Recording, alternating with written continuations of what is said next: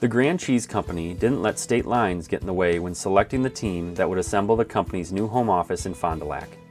The architectural firm for the project is from Texas, an engineering firm is from California, and the landscape architect is from Philadelphia.